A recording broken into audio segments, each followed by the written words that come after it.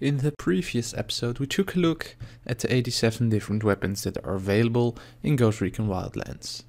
Not only are these customizable with attachments, but also with weapon camouflages. Or camos for short. Let's keep it at camos.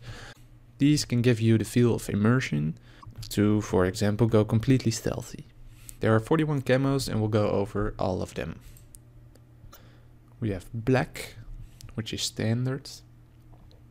Coyote brown, dark earth, green gray, brown, tan, dark green, olive, green netting, EXTP desert, leaves, red leaves, dead leaves, fabric, jungle netting, MC, MC arid, MC black, MC tropic, MC alpine, ATEX ATX, ATEX AU, ATEX FG, ATEX IX, ATEX LE, EXTP Arctic, EXTP Urban, blue gray, navy blue, khaki, foliage green,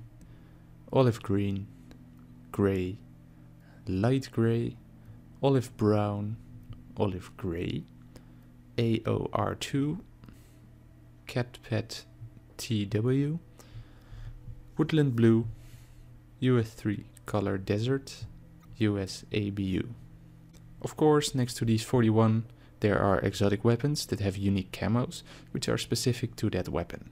We will list those in another episode once the game has actually been released. I've got eyes on the captain. Please consider leaving a rating if you enjoy it, in a combination with some constructive feedback on things we did well or not that well, so we can improve our content. Any questions can be asked in the comment section, and the same goes for any comments that you have. Thank you for watching, and we'll hopefully see you next time.